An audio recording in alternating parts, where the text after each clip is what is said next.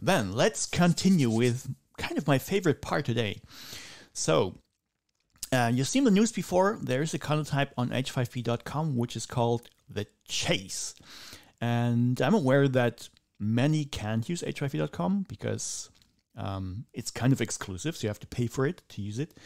But maybe still you want to know, okay, what is this content type about? So we all use it now, and I hope you're prepared to join a little game that we'll play. So I will go to, first of all, I'll close that, and I'll go to H5P.com. This is my account there. You see all kinds of stuff. And I have one here, which is an H5P quiz, and it is called The Chase. So, and I'll open it now. And what you'll see now, maybe let's go to full screen. So what you see now is basically The Chase, and it should be online. Let me check quickly. So let me check myself. So you can go to go.h5p.com and then type in that game code. Let's do, let me check that on my other screen maybe. And if I type in that code 4919845, I should see that content. And I do, it is active. So so you can go there. And of course, I could also, as always, I could share that link. I'll share that link on the chat as well. So you can use that if you prefer. Then you can go there directly. And I'll go to full screen again. So feel free to go to go.h5p.com and enter that game code 4919845, or click on that link that I just shared. And I can already see, so you can see it as well. There, one person has actually joined. So I'll wait until there are at least two, because otherwise it would be a boring game. Don't be shy. It's anonymous, not collecting any. Yeah, there's person number 2. And I'll just keep on talking a little bit. So what I can do here as kind of the host, I could set, so I can say this could be, you could do this quiz that is about to start forever, and I just stop it at some point, and I can still do that.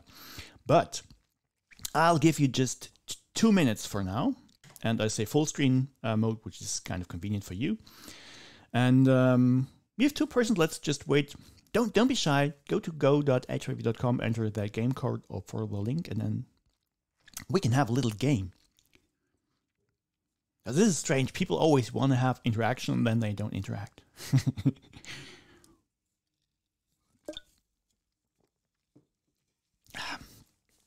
Okay. So on the other hand, what you would see now, if you don't join, you would now see a screen where you can choose an avatar, like a picture for yourself, and you could enter your name. It could be any name, of course. And I will start the game in just 1 second. Then you will have 2 minutes to complete it. Just some heads up information. It is a quiz about H5P. So there are, I'm not completely sure, like 8 or 7 different questions, or like contents, H5P contents with questions that you can answer. So it's kind of like a test, and you can browse. You can go to the next question and go back. So you don't have to answer one and then you can go back. You can just check. Okay, I know the answer for this one, and I'll answer this first, just like you would in an exam, for example. So you can do that. But once you click on an answer, you cannot. I deactivated that. If you have given an answer, it is you still can change it, but then it's really logged in, kind of. So I can already see who answered that question at least. So, but we'll just see that in a second. So the important part is you will not get immediate feedback. Oh, 4 people now. Okay, so just choose your avatar and the name, and so you can go back and forth. Doesn't matter. You can change your answers later on for 2 minutes. But you won't get feedback immediately, so I deactivated that. So I could have left the check button and you could get feedback immediately, but not retry. But you will not know what is correct until I end this quiz.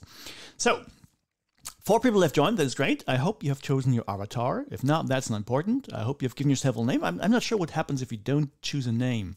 Maybe you're then unnamed. I don't know. I guess so. So I'll start. The 2 minutes now. No, I start the game now. And you have 2 minutes time to complete all the questions. Might be tough, but just choose what you can answer first, maybe. So let's go. And I'll switch to this one here. So I now see Patsy has joined. Too slow. There's another competitor. And Gio, you have joined. And now I can see who answered how many questions. So I don't know which question. And I could look at this score myself, but because I published this one, of course, I don't show to not spoil anything. But you can see who is quickest. So I could see when everybody has finished, for example, I could stop the game because it doesn't make sense to continue maybe. So 40 seconds into the game and this is cut off. So, okay, close call regarding the completion of questions, but not necessarily having the correct answers. Okay, Patsy has also 3 questions completed now. Gio's a little behind, but just take your time. It's not a race.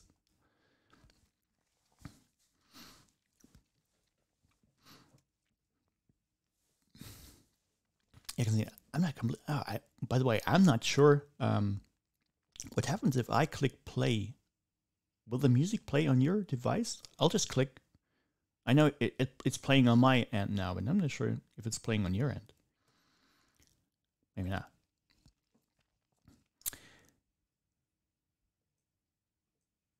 Okay. Oh, well, it doesn't make sense. We just have 4 competitors. Okay, so stalled a little. There we go. There we go. Oh, no. Okay, now something is happening. You might have had a question or a page with many questions. Yeah. So 5 more seconds.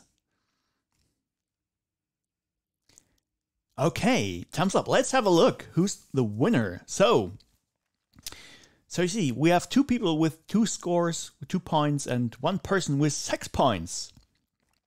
So that's interesting. So, and what I can do now as the host, I can give you some more options. So first of all, I can show the summary, of course. So let's have a look at that. So you shouldn't.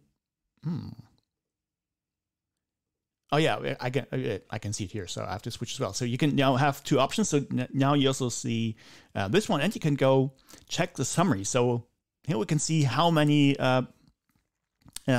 people answered this question and what the answers were. So 52, 3 people, and so 1 person chose 41. Maybe just guessing, I don't know, but it's really 52.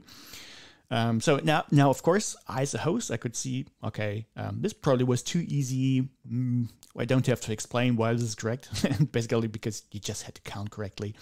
But we can go down. So other questions, so I can really, as a host, could now scroll down and see, okay, which might have been complicated. So I'm not sure. Okay, 1 person, that's correct. I could maybe ask you, did you know it? Did you count it? How did you come up with 18?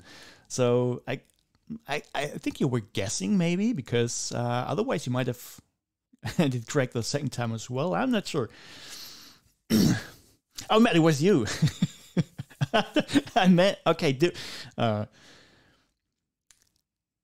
Yeah, okay. So this basically what you see now, so of course, here you see the results from that drag and drop question. This might have been easy because column can take basically everything and everything is correct. So, but this is how it works. And as a teacher, I could now see, okay, which has been answered correctly and maybe incorrectly, maybe not at all, because of course 2 minutes were, I know, not enough time for everything. But I could now explain things or let you explain why you gave the answer and all that stuff that you normally do with audience response systems. So this is a chase. I'm not sure. So I could, of course, or not of course, but I could now export the results for myself if I need them. I could reset the game if you want to play again and give it another shot. So or go back to the top. Yeah. But that is basically how this works. Maybe I can go back here.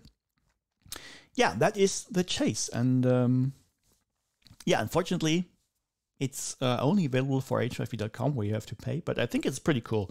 And of course, I guess you will want to have a look at the editor as well, because at least I would. So let us have a look. So it will tell me, okay, now I'm about to edit it and all the answers will be lost. So you'll see that now session is active now, I guess. Yeah, but this is how it looks. So basically, you have the normal H5P editor form that you know, so you can see you've seen the other end. So we can have a look at that in just a second. So we've had the text field here, which is my welcome message, and then I added this multiple choice question, and yeah, it's really nothing too complicated. So you can put in all kinds of, and not all kinds of H5P contents, but this is how it looks. And if we scroll down, maybe we could add one more. I'm a little sad that they didn't use this vertical tab thing because it makes browsing this much easier, I think. But yeah, for some reason they didn't choose to use it. Yeah, here it is. So the thing is called pages. So I could now add another page at the end, and then of course reshuffle it if I wanted to. And these are the options that we have for now. We can add text, an image, an accordion. I didn't use that one, but I could have. The image slider, you've seen that with the soothing images. You've seen video, image hotspots, multiple choice, drag and drop, drag the words, fill in the blanks, mark the words, and true, false question. I don't know what was, what the foundation was, or this, now what the reasons are that those were chosen and no others. Don't ask me. Please ask H5P core team. Yeah, but still, this is I've heard from some people who use Kahoot, and they said this is pretty cool because Kahoot basically, as far as I know, and they told me just has basically one question type, and yeah, you can in theory use all H5P concepts. I guess this list will be amended at some point. Yeah, Matthias is just saying it. Like Kahoot, such activities quickly lose appeal with students, so no great deal. It is only available for commercial use. Yeah, but yeah, it uses appeal, but it depends on how often you use it, of course. If you use it all the time, then it doesn't make sense. But I know that it works with students. They get challenged and they sometimes like that. Oh yeah, and the question is, how easily can I embed existing content? Yeah, I can copy and paste it. So you see it here. If I had some content, let's say I had created this question before, I could have copied it from my H5P.com repository, and then I could just paste it. Yeah, that would work. So you wouldn't have to create everything from scratch. Yeah, and then down here we have some extra options. So you can say, okay, this music is annoying anyway. Let's disable it. There's some colors, themes that we could choose. Maybe purple is default, which is actually, it is strange because if you use, I think Kahoot also has a purple default theme. And it really looks like Kahoot, and it's really like, it's strange. So I chose blue. I like blue, but we can, I don't know, go for green if you prefer green. And then we have some extra settings here. So I allowed you to go back and forth, but I could have disabled that. So then you, when you have filled out everything, you will, and you go to, basically you couldn't go back. So that is why you can, if I deactivate that, check this one. So you really have to confirm that you're done with that page because you can't go back. So might be different options. So I can have that as well. Let's see how that looks then. And then here, in this case, I didn't give you a check button because I didn't want you to see the answers or the solutions right away. So you could choose, but if you prefer, you can have that. So you could show the check buttons, and it will be like normal H5P questions, and then you can decide should the show solution button also be available. So I could enable that as well. I'm not sure if that is I don't think then this content type doesn't make sense anymore, kind of, because really I think it is good to have the answer first and then let students maybe discuss why they chose this answer or they think this was correct, instead of just showing the solution. Otherwise, you don't have to do it live. But yeah, for the sake of showing everything, you can enable that as well. And of course, you could not set this one. Then you could choose this for every single content if you wanted to. So maybe you want to show the solution for some, then you choose it there. But let's just override this and enable it for all. Yeah, basically that is it. Yeah, I can save that now. And of course, now it's completely different. So we can have a look at it here. So I will not start it. But I can, as a teacher, I could preview it. So let's say I give 5 minutes. Yeah, limited, fine. I could choose my avatar here. So I am Fu. And then I enter. And this is how it looked for you. So I, as a teacher, would start the game. And then you see, okay, now I have this check button. So let's pick 51. And I click on check. And you see, okay, no, now we get the feedback. And you see this was not correct. And I could have a look at the solution. So I now know, okay, this would have been correct. So I said I should confirm it, that I am done, because otherwise I can't submit it. And now I confirmed it. And now I submit it. But I really can't go back. So I've completely changed the way it works. It doesn't make sense, but now you have seen all the options. Yeah, this is, by the way, you didn't see that, but I had it that way. So I can always see as a teacher which person has completed how many questions. And I could also see the score. But if you, of course, show that live, then yeah, it might be okay. But yeah, I prefer to just show the questions. So, but you could see, okay, who has the most points. And yeah, I could have a look at the summary as well, which was live. It will be updated, so I could really see live how many. I'm not sure if there's a use case for that. I think this would be information overload for a teacher, but I could really see live which question has had how many answers and what answer has been given. So yeah, that is the chase. I think it's pretty neat. Yeah, but I'm not a teacher, so I don't know if there is a use case for it. But how do you think it is? Do you like it?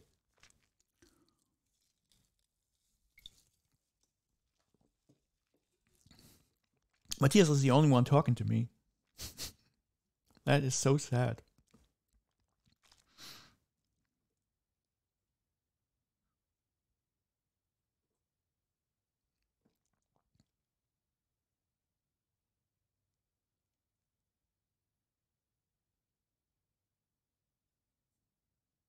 Okay. Then let us go on. So the downside of this is that this is only available for H5P.com because... Oh, no. Now it's a question. Oh, no, a comment. Now it's gone. Okay, I have to wait longer. I have a statement. It is interesting for online classes to activate students. Yeah. And as you can see, this is online, but you can, of course, like any audience response system, you could do that in a live setting, an on-site setting as well. So I know many people use these. In Germany, we call them clickers. It's EduVote and what are all the others? Pingo. And there are many tools that you can use to have like multiple choice questions and see live feedback. And you could use this one now too. Someone just says, one thing I'm missing as a teacher, I need to know which question has what number to... I need to know which question has what number to see how students are doing.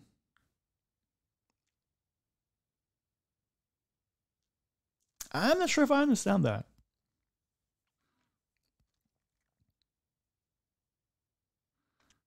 Oh, you mean by student? So I can have the answers of one individual student.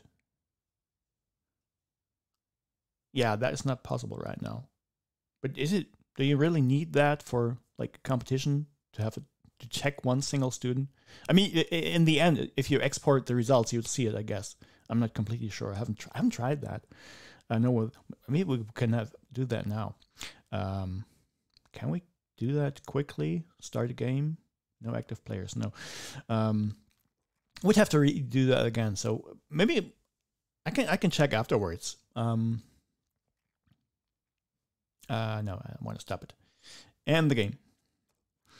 Yeah, I'm not sure if you can see the individual answers. I'll check in the export. Until the next time. Yeah, and otherwise, what happened? I'm not sure. Is this reported somewhere? I haven't checked, but I'll check how this is reported.